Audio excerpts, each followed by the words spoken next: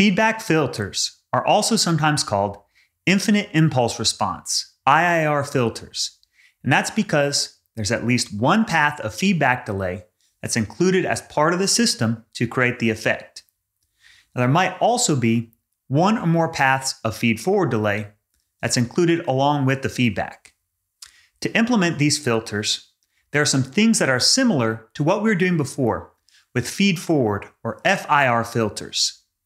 In the case of the feed-forward filters, we used an array that represented the impulse response of that filter. And each element of that array represented a gain for a different path. Our first element was the gain on the dry path. Our second element was the gain for one sample of delay, and then 2 samples of delay, and 3 samples of delay, and so on. In the case of the IIR filters, we're going to use 2 arrays. The first array is for the gains of our feed-forward paths, and our second array is the gains for the feedback paths. For the FIR filters, we used a function called convolution that took as input variables our signal and then the impulse response to process, and it created a filtered signal. In the case of the IIR filters, we're going to use a different function. This one is simply called filter, and it takes as input variables our signal to be processed, and then our feed-forward array, and then our feedback array. And it creates for us our filtered signal. Let's switch over to MATLAB and look at how we can implement and also analyze these feedback filters. Here I've started a script called feedback filters that we can use to investigate working with IIR filters. So to begin with, I'm just going to be creating 2 arrays. The first array is going to hold the feed-forward gains. These are the coefficients that we put into an array called B. That's just the name as a convention. Then the different elements we put in here are for different samples of delay. So our first element is for the gain on our dry path. For now, I'll just, as an example, say that the gain is 1. And then the other elements that we would put in here are for the gain on 1 sample of delay. Here, or 2 samples of delay, we can make something else, 0.5 as an example. If you remember back to just working with an impulse response for an FIR filter, if we had an array 1, 1, that would create a low-pass filter. If we had something like 1, 0, 1, so this is the gain with 2 samples of delay, this would create a notch filter. So that we can focus on what happens when we use feedback, I'm just going to make this an array of 1. That's our dry path, so we don't have any delay in a feed-forward routing. Now let's look at feedback gains. So we'll have a separate array just for this one. We've got to keep these separate. So as a convention, this array is going to be called A. And we'll almost always start out with a gain of 1 for the output gain. And then we could put in values here for using feedback with 1 sample of delay or 2 samples of delay and so on. To begin with, let's start out and just have a gain of 1 here. So now that we have these 2 arrays, we want to be able to work with them. First thing we probably want to do is look at the frequency response. So we'll just use this built-in function, freqz. And now we put in as 2 input variables, B and A, separated by a comma. Before, when we were just working with an impulse response for an FIR filter, we only needed to put in H. We didn't need 2 arrays there. But because we have both feed-forward and feedback, we'll put both of those in there. Now when I run this, it'll plot the frequency response. We see something interesting occurring that we didn't ever have before when we just exclusively worked with feed-forward FIR filters. Here, we're going to increase the amplitude up here at Nyquist. In fact, this is going to go off and approach a gain of infinity. So usually we don't want to have feedback with a delay branch of 1. We'll typically pick that to be something less than that. And so we have an interesting shape. We're increasing the amplitude. That's what feedback will allow us to do. Feed forward is typically used just for decreasing the amplitude at particular frequencies, but here we can also increase the amplitude. just like we've done before, we can vary some of these things, some of the gains. So I could make this like 0.5 and look at the frequency response.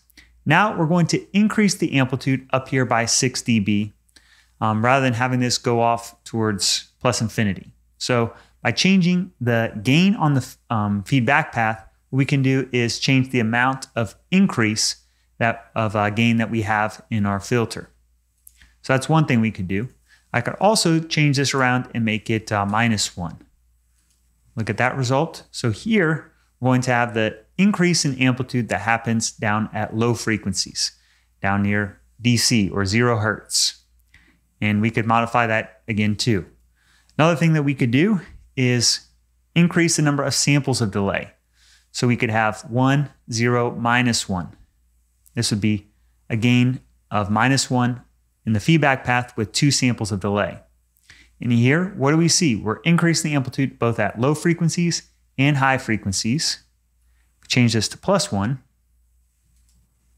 Now we're going to have a boost that happens in the mid-range just by modifying some of these gains. So in this case, right around half of our Nyquist frequency, we're going to have a dramatic increase. So by using feedback, the first thing that really gets opened up is the ability to have these boosts in the spectrum, where we're increasing amplitude. In many ways, though, our feedback processing is going to complement everything we looked at before with feed-forward, FIR filters. So here we're really creating what's called an inverse comb filter.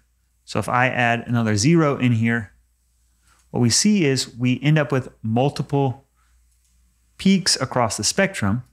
By adding more and more gains, we're going to move around where those occur. So this is called the inverse comb filter that happens when you start to use feedback.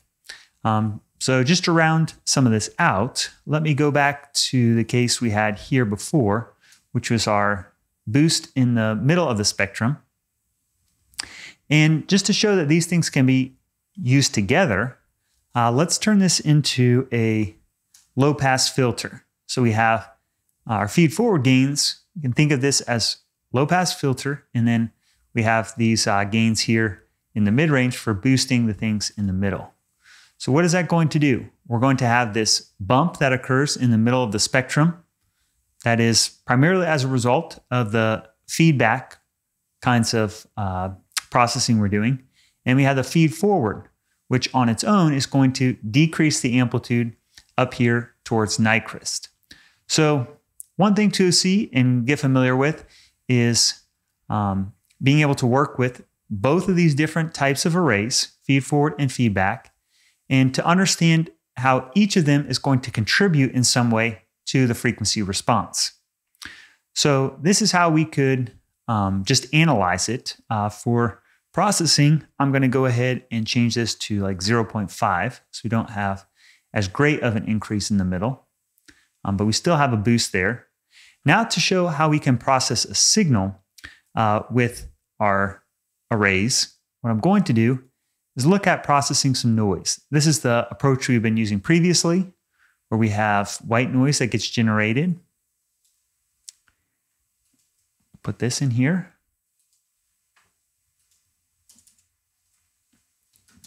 So process using IIR filter. Process a signal. Okay, so we've got white noise that's going to get generated.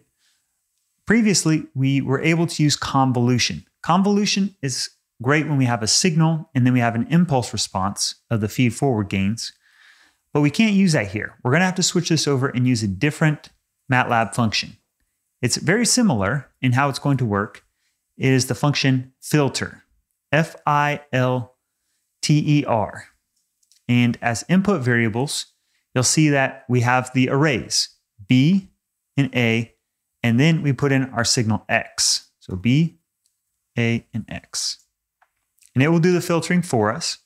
We'll end up with a processed signal here, Y. So go ahead and run this script, and we should be able to listen to the result.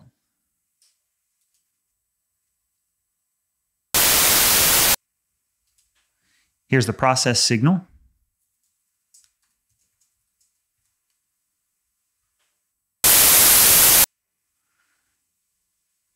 So there's several things that we now know about how to work with IIR filters. We need to be able to declare and work with these two arrays, B and A, for the feedforward and feedback gains. Then we're going to use the similar kinds of functions we've used before, frequency response, and here we'll use filter that allow us to process signals using IIR filters.